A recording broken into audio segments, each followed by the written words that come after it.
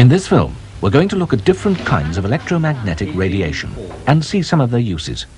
We shall look at parts of the electromagnetic spectrum.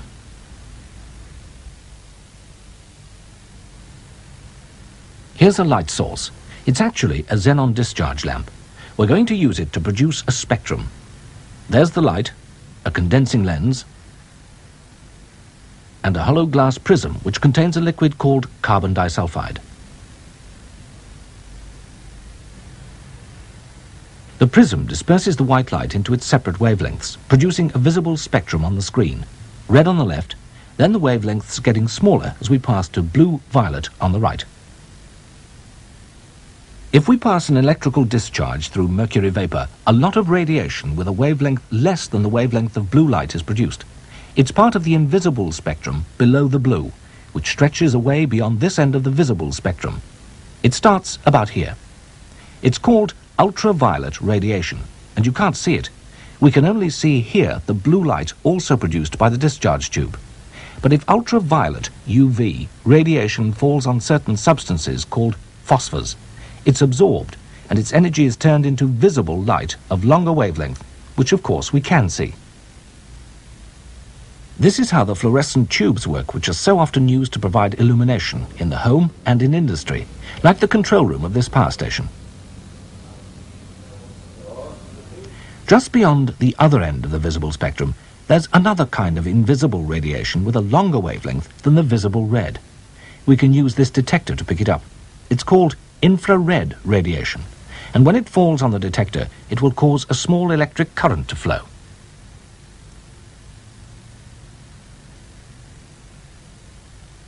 Nothing happens in the visible part of the spectrum, but when we reach here, just outside the red, look, a current passes. Go further, and the current falls. The peak of this invisible infrared radiation is here. It's electromagnetic radiation, just like visible light, but it's got a longer wavelength, and we can't see it. Let's go back for a moment to ordinary visible light. These three lasers are aimed at a large concave mirror at the other end of a long box, which can be filled with smoke. Turn out the lights and switch on the laser beams. When they hit the concave mirror, they're reflected like this to meet at the focus of the mirror on the right. You'll have seen ray diagrams like this in books. The reflection of light at a concave mirror. Now we're going to show that infrared radiation behaves in exactly the same way. The electrical radiant heater element on the right takes the place of the lasers, and there's a parabolic mirror. Infrared radiation streams off from the heater onto the mirror and is reflected to the mirror's focus, where there's the head of a live match. After the heater's been on a short time,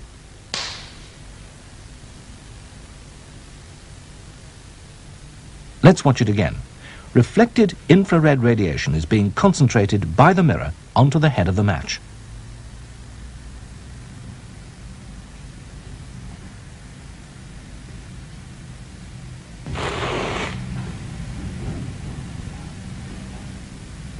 We can prove that it's radiation reflected from the mirror which is igniting the match by putting this mask, black on one side and shiny on the other, between match and mirror.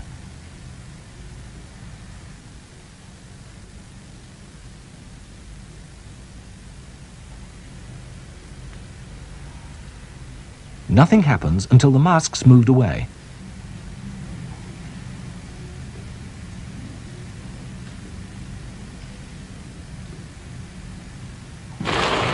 Infrared radiation behaves like visible light because it's part of the same electromagnetic spectrum.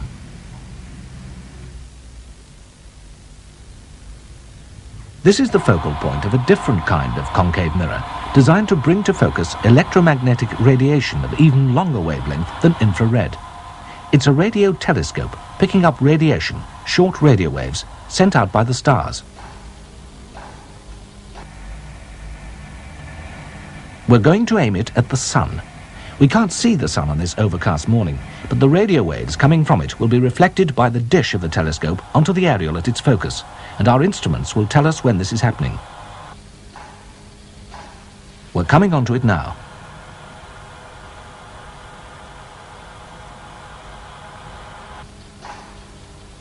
Here's the peak signal coming up as the telescope points directly at the invisible sun.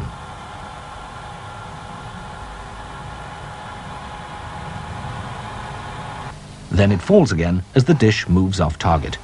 Radio waves form yet another part of the electromagnetic spectrum, behaving in many ways like the light waves we're all familiar with. It's just their different, longer wavelength which distinguishes them from infrared and visible light. Here at Jodrell Bank in Cheshire, there are far bigger radio telescopes than the one we've just seen in action.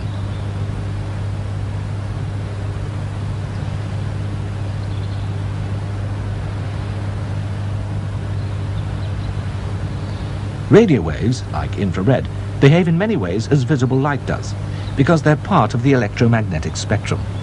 This giant dish is simply an enormous mirror, gathering radio waves from stars in outer space, or signals from man-made satellites when it's tracking a space shot, and reflecting them onto a detector as its focus.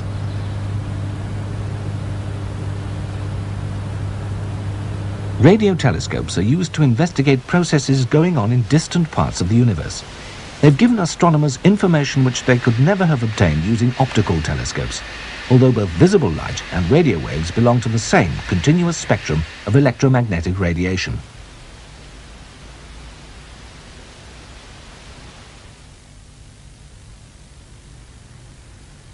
Here's a demonstration which shows that the short-wave radio waves, called microwaves, do have some of the same properties as visible light. A laser again, shining through a milky fluid to show up the beam, with a glass prism in the center. You all know that a prism refracts light. Here you can see this actually happening. Can we refract microwaves, shortwave radio waves? On the right, there's a microwave transmitter, beamed at a microwave receiver in line with it, with a meter on the left. Switch on, and the deflection of the needle shows that microwaves are reaching the receiver. They can be blocked off quite easily. Watch.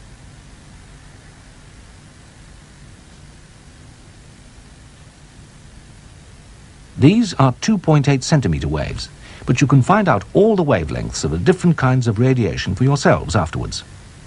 If we now move the detector round, like this, the microwaves no longer hit the target, as the galvanometer needle shows. Back into line again, and the detector picks up the microwaves. This prism contains liquid paraffin, which does not absorb microwaves. They pass through it, but they're refracted. Their path is bent, as you can see. The detector has to be moved round to pick them up.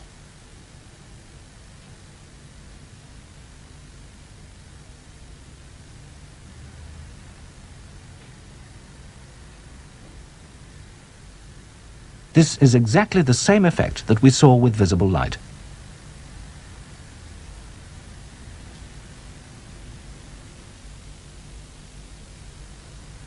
Here's something else we can demonstrate. We swivel the prism round to a different position, like this.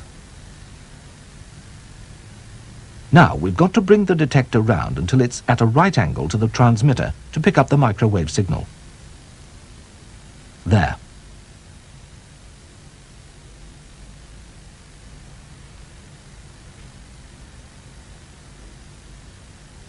Here's the plan view, with the transmitter on the right and the detector bottom left. The microwaves are being reflected from the inner face of the prism, like this. We call this total internal reflection. And if you look at the prism, you can see a reflection of the transmitter. Light is undergoing the same total internal reflection. Both visible light waves and invisible microwaves are being reflected from the inside face of the prism. They're behaving in the same way, because they're both part of the electromagnetic spectrum.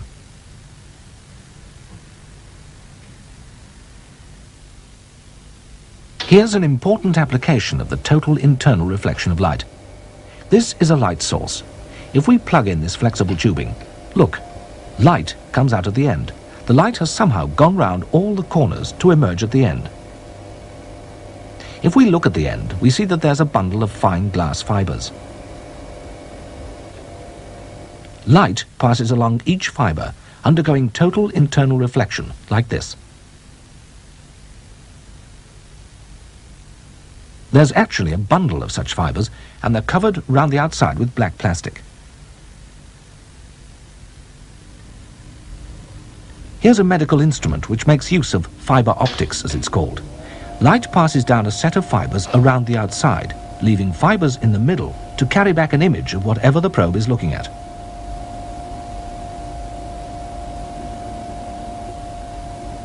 This lady's larynx is being examined. The probe's passed up her nose and down into her throat. The doctor can move it around and get good clear views. These are her vocal cords. Vibration of these produces the sounds of speech. Looking further down towards the entrances to her lungs, using instruments like this, many different parts of the body can be examined.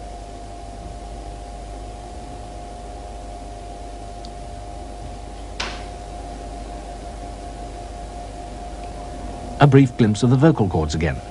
This is a very exciting view. Those rings are muscle.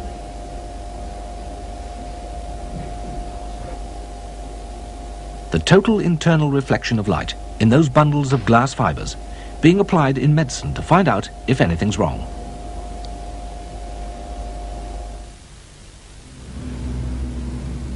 Another application of reflection, this time of short radio waves, microwaves, at a television station. At the top of this mast, there's an aerial to receive shortwave transmissions from outside broadcast units. The waves are channeled down from the top by wave guides. Here's a short section of one. It's made of metal and it's hollow, with polished inside surfaces, as you can see.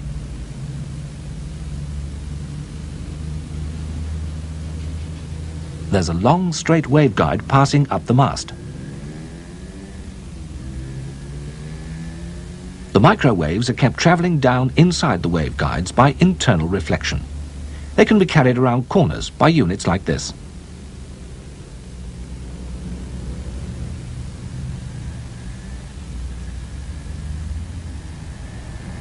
They pass round the corner, reflected from inside face to inside face.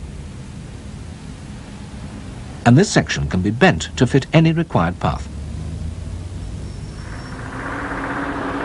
A simple physics principle again, applied to broadcasting.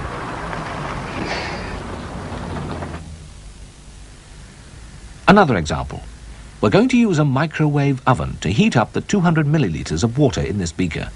The probe tells us that it's at present at 18 degrees C.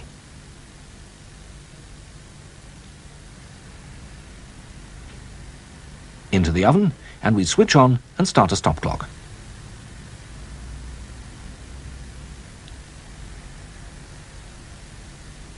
While the water's being heated in the oven, let's look inside one of these microwave ovens.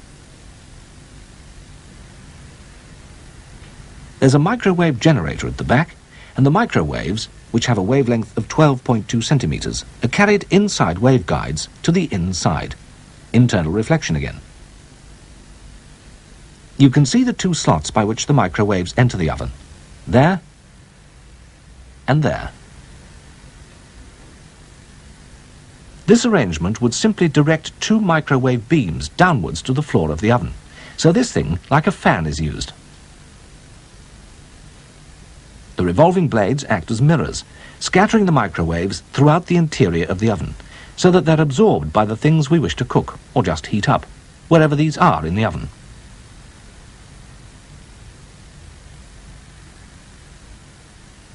That water's now boiling.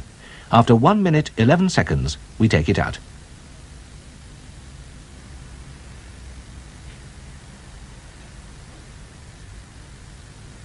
And you can see what's happened. The water's absorbed the microwaves, and their energy has been converted into heat, which is how microwave ovens work.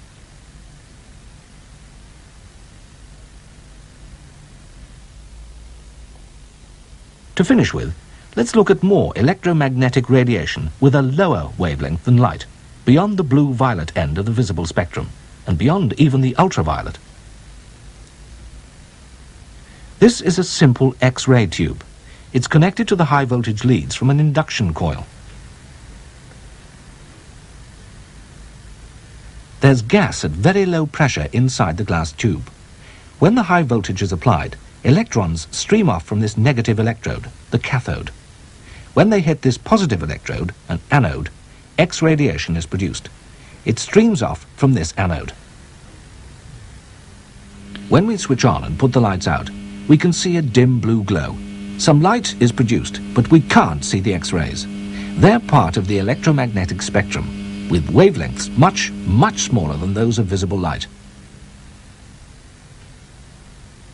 X-rays can damage living things, so we put a lead shield in front of the X-ray tube with a circular aperture to let through a beam of radiation. This is a fluorescent screen. When X-rays strike it, they produce light on the screen. We put it in front of the aperture. Now for a demonstration. A cardboard box will be almost transparent to X-rays. They'll pass right through it. But these metal pliers will stop the X-rays. We place the box between the X-ray tube and the fluorescent screen.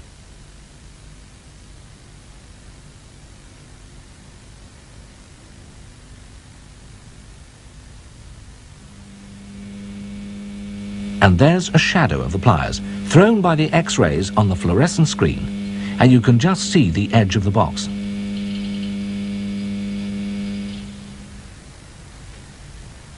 X-rays are of course used a lot in medicine. This girl is having an X-ray picture taken in hospital. A photographic plate is placed beneath the bed she's lying on, and her position is arranged so that the X-ray tube will send a beam of X-rays through her onto the plate. Now, a short dose of X-rays will do no harm to the patient, but the radiographer works in here for long periods, so she operates the equipment from behind a shield. Otherwise, she'd be exposed to X-rays every single time she dealt with a patient, which could harm her. In a minute, I'll ask you to breathe in, then out, and hold Now a picture at this angle. You breathe in now, and right out, and stop. Don't breathe. Breathe normally. Pretend to lie on your right side. When the plates are developed, we get results like this one. It's a negative, by the way. Bones are opaque to X-rays, they stop them, so we can see the ribs quite clearly and part of the spine. Other parts show up too. Here's the diaphragm and the outline of the heart.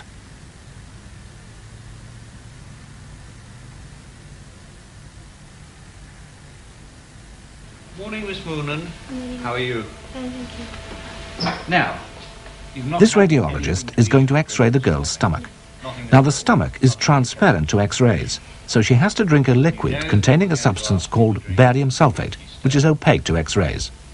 This will coat the inside of her stomach for a time, and the radiologist will be able to get outline pictures of it and see if there's anything wrong. He has to stay in the room whenever he does such examinations, so he wears a very heavy apron containing lead to shield him, or he'll get a dangerous dose of X-rays over the years. Listen your left hand. Here comes the barium drink. Right, turn a little bit away from me. A bit more. Turn your feet. That's it. Stay like that. You can see yourself in that monitor up there if you want to. Right, now, start drinking now, please. Watch it go down when she swallows. And again. That's fine. Here's the stomach filling up.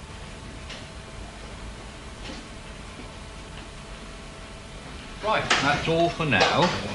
Just keep quite still and we'll bring... X-rays, like the ultraviolet, infrared, microwave and radio waves, are in the great continuous series of which the visible spectrum forms only a small part. These are all forms of electromagnetic radiation, some properties of which we've looked at in this film.